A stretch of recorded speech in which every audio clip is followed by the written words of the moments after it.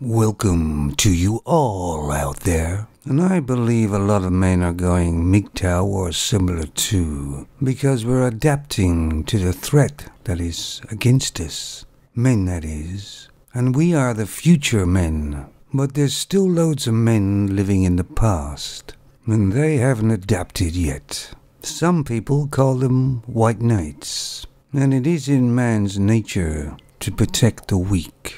But that was then, and this is now. And femons don't need no man.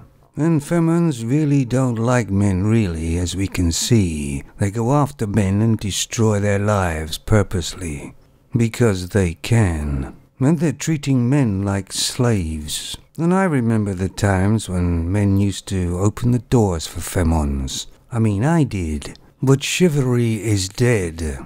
Remember that guy who stopped to help that femon with a flat tire, and he was charged with sexual assault. The femons have bit the hand that feeds them, really. And they want to cherry pick. They don't need no man, and they don't like men until they need men, and they've in a bit of trouble. And once that man's helped them out, he's no good again too. And I had some friends quite some time back now that white knighted a femon. And they paid dearly for it. And they won't be white knighting anytime soon, I can tell you.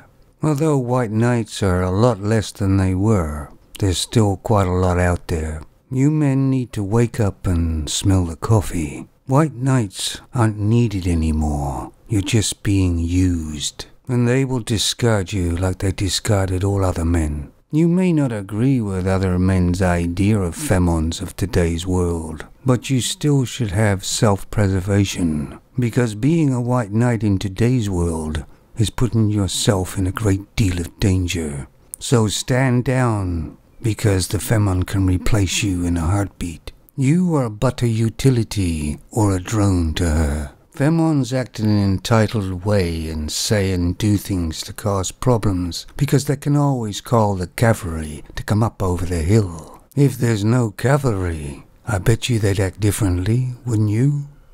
Now you take it easy out there, guys. Hey, big football game tonight in UK, but it should be really all about the wags, you know. Scotty, beam me up. Right away, Captain.